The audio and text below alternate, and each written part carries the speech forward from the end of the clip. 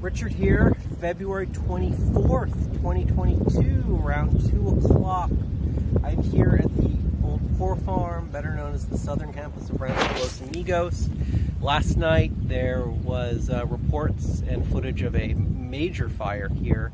I'm happy to say that the fire was not in this part. I am at the intersection of Dahlia and Consuelo, right next to the old original administration building.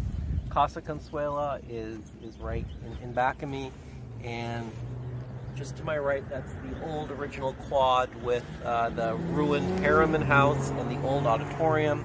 This is the core administrative center of campus.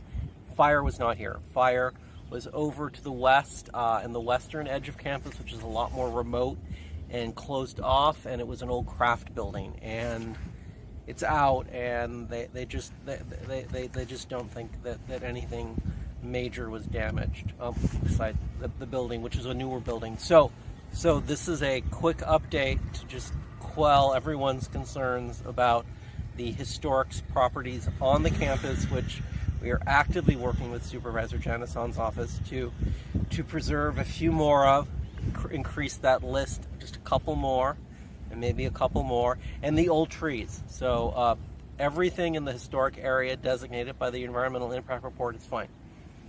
That's it. Thumbs up. Thoughts have wings. Stay focused. Let's keep Supervisor Hahn's feet to the fire, and let's try and save this old part of campus, and which was spared by the fire.